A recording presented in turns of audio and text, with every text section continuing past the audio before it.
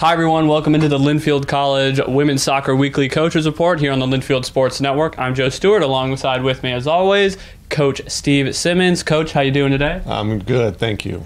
Like you said, coming in, it's a little bit of this, a little bit of that every day, right? Yeah, it's always something to do around here at Linfield, but it's great because the student athletes of all the sports, they work hard in the classroom. They're working hard in their respective sports, and we want to make sure we give them the best chance to be successful. So it's been a lot of fun. Definitely. So we're into the season now for real. It's the conference season. You're 1-1 now after a big win against Pacific, 4-1, and a 3-1 loss on the road to Willamette on Saturday. A big thing you've talked about with this team is going out and, yes, beating the teams that you know you can beat and winning big in those games, but also having the confidence to execute against tougher opponents.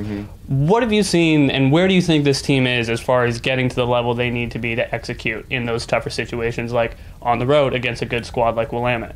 Yeah, after the game, I think we were all pretty disappointed with the result, and then when we looked on the video, it wasn't as bad as we thought.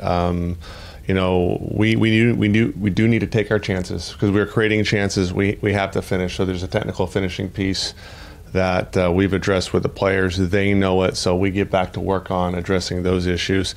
It's just so much harder to create chances in soccer. Goals don't come easy, and so but we're doing that. We're creating good chances. We just need to finish our chances, and then just dial in our identity a little bit more. The girls have been given a ton of information since the spring, and they've handled it really well. But when we get into the competition, like you're talking about, it's not second nature yet. So we're aggressively trying to be patient and teaching them to do what we do better. There's really not much that we need to change philosophically. It's just how we approach games, what the execution is like. If you look at stats, I think we lead the league in goal scoring, but we're also giving up a lot of goals at the same time. So, we can tighten that piece up, the goals against, but it's so hard to score. And so I like the fact that our players are aggressive. They're on the front foot. We just need to do some things better. And then that'll come with some time. But the girls, their attitude's been great. They don't hang their heads. They're disappointed, but they get on with it. So it's been fun. Definitely. So before we get a little bit more into that offensive attack and finishing those attempts, I do want to talk about one really strong aspect of finishing in this offense, and that's been Sydney Kuehn. Obviously, last year's Northwest Conference leading goal scorer, had the 12th hat trick in program history in that Pacific win. What's it like for this team and for you as a coach to just have somebody out there who is a reliable finisher and has that type of offensive skill in the box?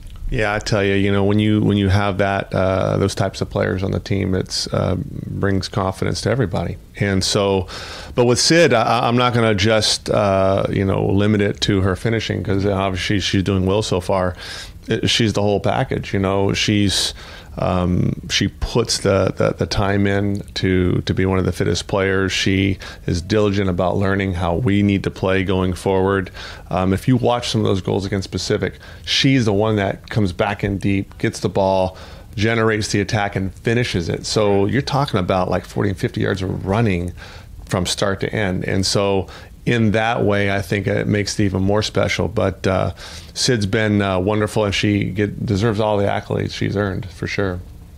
So now going back to the loss against Willamette, as you talked about, there were chances in that game, but unfortunately you guys weren't able to score until the 83rd minute off the goal from Kristen Burke. But like you said, there were chances, 6 corner kick attempts in the first half alone. Yeah. So what do you think at this point it's mostly just execution like you said, it's hard to score even when you do have those chances in soccer. That's just the way the game goes. Do you think at this point a lot of it just comes down to execution, or was there something else in that Willamette game you saw? No, with finishing execution, a lot of it comes down to the technical piece, but it's also the mentality. You look at any sport in that moment where you have to make a play, whether it's a touchdown, pitch a strike, go up for a jumper, free throw, right?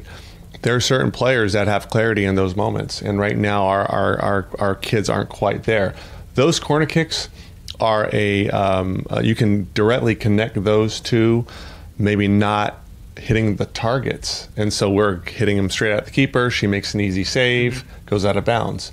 Well, if we execute like we wanted to, those aren't corner kicks, they're goals. Right. So if you look at that stat in the Willamette game, I think we outshot them, we out corner kicked them, but we've got to convert. But the other thing I'll say about Willamette, they're a good team, and I thought we let them be too comfortable on the ball, and that was in the first half.